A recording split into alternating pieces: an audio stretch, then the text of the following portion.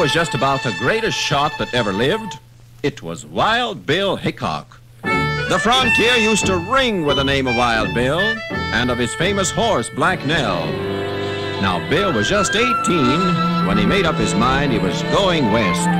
With a bundle of clothes under one arm and his rifle and hunting knife under the other, Bill walked all the way from his home in Illinois to St. Louis, every bit of 300 miles.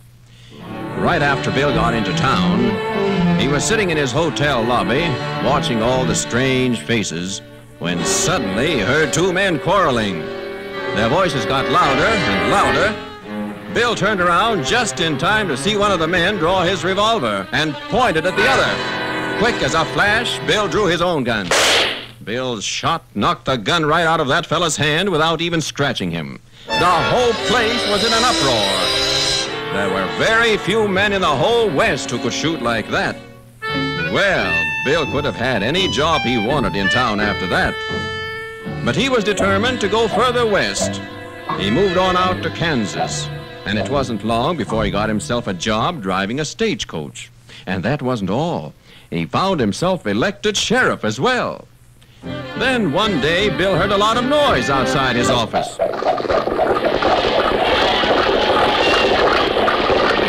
Big wagon train headed for the Santa Fe Trail. But they were in trouble. One of their drivers had been hurt, and they had to have another man before they could move on. Nobody wanted to sign up for a dangerous trip like the Santa Fe Trail.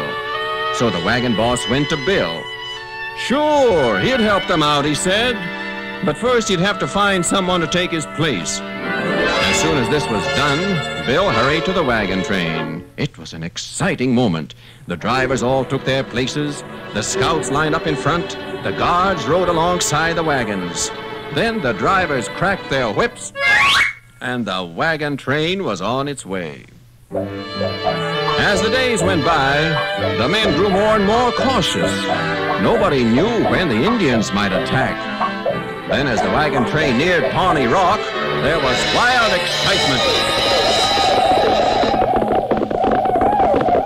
From out of nowhere pounced a band of yelling Comanches. They came rushing from every side.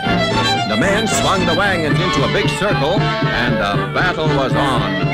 The Indian arrows whizzed through the air, and quick came answering rifle fire.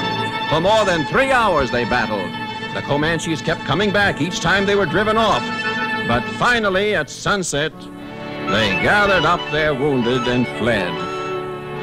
That was Bill Hickok's first battle with the Indians, but he won everybody's admiration with his fine shooting. Bill could ride the Santa Fe Trail any time he wanted.